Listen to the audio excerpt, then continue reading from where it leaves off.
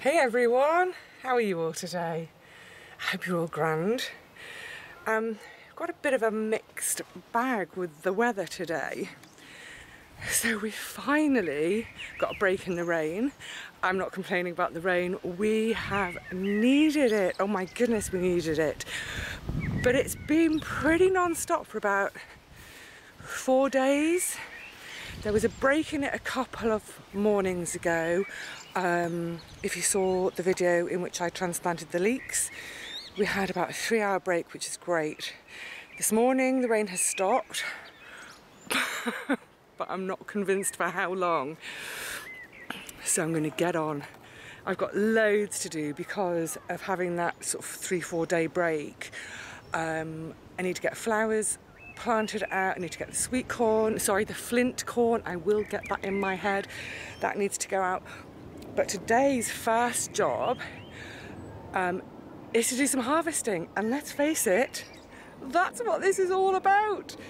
So come with me now as I dive into the broad bean patch. I'm just going to see if you guys will be able to see.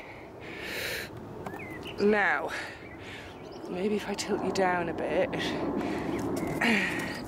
are you going to be able to see that? Oh no, you need to come down a bit further, don't you? Excuse the aeroplane. Look, there's masses. So at this stage, you just want to sort of pull it in the opposite direction that the plant's growing. So the plant's growing up, pull them down. You can let them get bigger and fatter, but the thing then is the actual beans inside will become tougher, and you might find that you actually want to skin the beans, as it were, which means after you've cooked them, they've got a sort of shell on them, which you pop them out of. So today I'm just gonna have a few out today because I've not actually got a huge amount of time for cooking, and unless you're gonna do something with them straight away, I would say leave them on the plants. So today, or later today, I'm going to get into the kitchen, and the idea is I shall make what I call broad bean hummus. It's not really hummus. Let's just move you guys around a bit so you can see into here. It's not really a hummus, it's more of sort of like a pate, a dip. But my goodness, it's good, it's Moorish. You will not want to share it. So if you've got some broad beans at this stage, with some nice tender little ones in them, I'll let you know in advance. Pick about, maybe as much as 1 kilo. And then in the actual kitchen, we're going to use about 500-600 grams of them once they're podded. The other thing to say is we're getting a little bit windy at the moment, and as the plants get heavier with all their pods, they're more likely to actually blow right over. So later today I will put some stakes around the whole bed, sort of around the whole of the outside, and put string just to help hold these little guys up a bit. So I'll carry on picking, and I'll see you in a minute.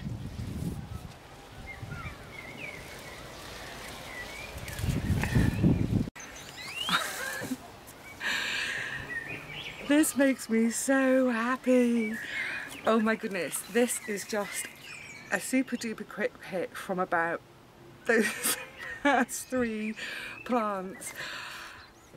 I need to get my picking on. I've got about, I think there's about 50 plants in there. So I really do need to start harvesting, because actually down towards the bottom where I haven't looked, there are some which are massive. So these ones, the beans will definitely need shelling because they will have started to develop their tough outer coat.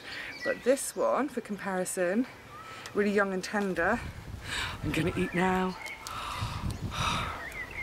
I've been looking forward to this so much because, oh, they're so tiny and tender. Can you see that?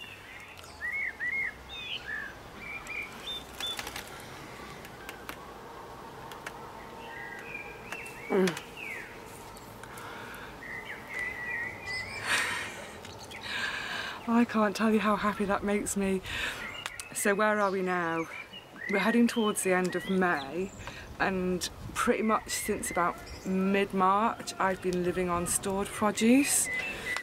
So bottled tomatoes, all the squash which we just left to dry, the onions which were dry. When I took out the last of the winter greens and the carrots and parsnips, they went into the freezer. So everything I've been eating for the last sort of 2 months has either come from a bottle, come from the freezer, has been dried, the beans, and rehydrated. And much as I love all those things, the squash, the beans, after a few months on that diet it does get a bit boring, and I just, oh, drop one, and I just long for something green and fresh again. So, where does that drop? Oh, precious, don't drop any.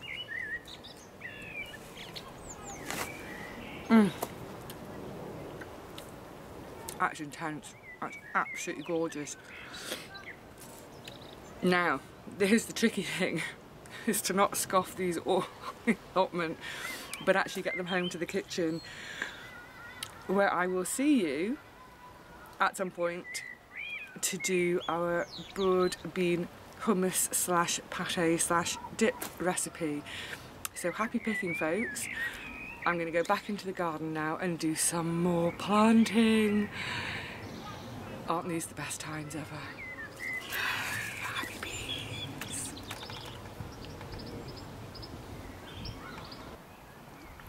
So, as I was mentioning a couple of days ago, it's high time for me to get this corn out. So if you can see, it's starting to look a bit yellow, a little bit stressed, which says to me that they've run out of nutrition in these little pots, they need to go out. The newspaper ones I'm just going to plant whole, but the couple that were in loo rolls, let me show you. This is yuck. Hold on a sec. It's not going to work. Oh, look at those roots. See what's happened to the loo roll? It's all mouldy and absolutely rank. That's horrible. I don't really want to plant that. So what I'm thinking of doing is just snipping up the side, gently peeling off the loo roll pot, and then dropping the whole plant in. Now,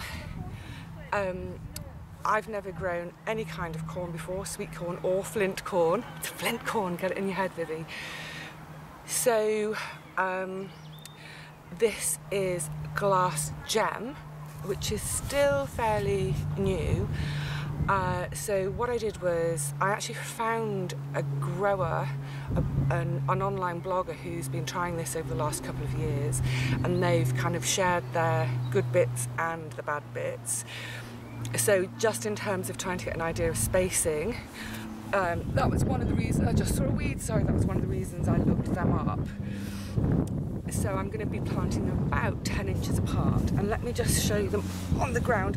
Oh, ow, hold on a sec. What I've done, much as I did with the celeriac, I've just started to lay them out on the ground. That one's moved a bit. Purely because I'm actually a very visual person. So in terms of sort of spacing and planting, I kind of have a visual memory of how it was last year or the year before, etc. ad infinitum. But when it's something I haven't grown before, I'm not so confident to just sort of whack them in, because I'm not so confident about the spacing and is my eye seeing it correctly. So that's just something I do, is just pop them on the surface of the ground, and then it kind of lets me know that I'm getting my spacing right. Here comes the sun again. I've actually got more than I've got space for. So what I'm thinking is just beyond it, where I planted some bush beans, I'm not going to get a huge yield from the bush beans, so I've actually decided to extend the block of flint corn, because I'll have plenty of other beans to eat from all the climbing beans. So yeah, I'm going to extend them that way a bit. And then the important thing is I'm sure everybody knows this by now, with any kind of corn, you want to plant them in a block. So whereas most of the rest of my allotment you'll see things planted in rows, maybe 1 or 2 or 3 rows of something, with the sweet corn it's going to be in a flint corn. Not going to get that in my head. With the flint corn or sweet corn, just plant them in a block because they're wind pollinated. So when you get the little bits of pollen on the top of the plant and then the tassels on the ears, what you want is for the wind to give them a shake and drop onto all those little tassels. So I'm going to get on with this. It's so exciting to do something new, isn't it? Flint corn, new. Next door to the celeriac, new. I'm just looking over there, I can see my quinoa coming up, new. Heady days. Okay guys, I'm going to crack on with this. Catch up with you in a minute. It's getting a bit overcast. I'm just going to finish off my plot jobs this morning with planting out, or beginning to plant out, some of my flowers. So I'm here in my favourite little corner by the rose bush, and I've got my tray of cosmos. I've got some stock, some cornflowers, some love in a mist. And I'll basically get dotted all around the allotment. And I just wanted quickly to just sort of tell the story behind the flowers. I mean, obviously most of us keep some flowers on our plot for, you know, for the pollinators. But for me that's extra special because all of the flowers I grow are for individuals, special little individuals. They're each for the different kids I looked after who sadly didn't make it. It all started about 3 or maybe 4 years ago when I had quite a big boy patient who was really shy, but for some reason we clicked, and I used to be able to get a smile out of him. I used to be able to joke with him, tease him about girls. He was, you know, he was an early teen, and we got talking about my allotment and the fact that I grow veggies. And one day when I went to work, it was so lovely. Obviously his mum had sorted it out, but he gave me a little envelope, just a plain envelope, but he kind of decorated it, lovely. And in it was a handful of sunflower seeds. It was such a thoughtful gift. Oh, here comes the wind. Anyway, so I took the seeds home. I potted them up. I might just wait a sec while this breeze dies down. Hang on. Yeah, so I potted them up and they started to grow, and they were growing away really strongly, gorgeous little plants. And then one day I had a really horrible shift at work and he didn't make it. Got home from work that night and there were this little collection of sunflowers growing away on my front windowsill. And I remember sitting down in my window seat looking at them and just sobbing my eyes out. But you know, I sort of, after a while, I sort of dried my eyes and I was looking at these seedlings, and I actually just started to remember all the really funny things about this kid, and I actually started to smile. And then I planted them in the garden and they grew big and tall and strong, and every time I looked at them I'd think of this kid and it just made me smile so much. So after that, basically any kid that didn't make it, I kind of picked a flower that for me made me think of them. There are too many flowers, to be honest, but this isn't meant to be maudlin at all. It's, for me, I'm just now looking out the corner of my eye at the love in a mist, and that's for a little girl who She was 7. She loved Disney. She absolutely loved it. But she hated pink and she hated princesses, which is really weird for a 7-year-old girl. And you know, at the end of the Disney films, there's that kind of firework display behind the castle. I picked the Love and a Mist for her because they kind of remind me of that little firework display. But they're not pink, they're not girly, so she'd approve. So every year as these flowers come back, and they make me smile. And I think for so many of us, our gardens are a place to come and retreat when things don't go well. They're certainly a place that we come and we're happy most of the time, but I think they're also places where we come to reflect, to heal, to take some time out, to remember people that aren't with us anymore.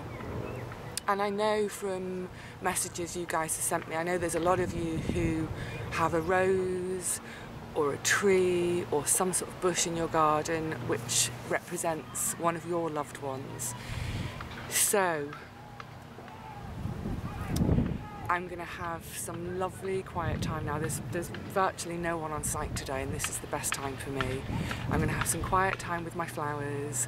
I'm probably going to start chuckling to myself as I think about all the naughtiness those kids got up to. I'll of course be sparing a thought for all their families, but I will be planting them with a sense of optimism and healing and going forward and celebrating life and lives. So I'm going to leave you guys to it. I'm going to have some quiet time now with my flowers. I will see you all again really soon, I hope. Cheerio.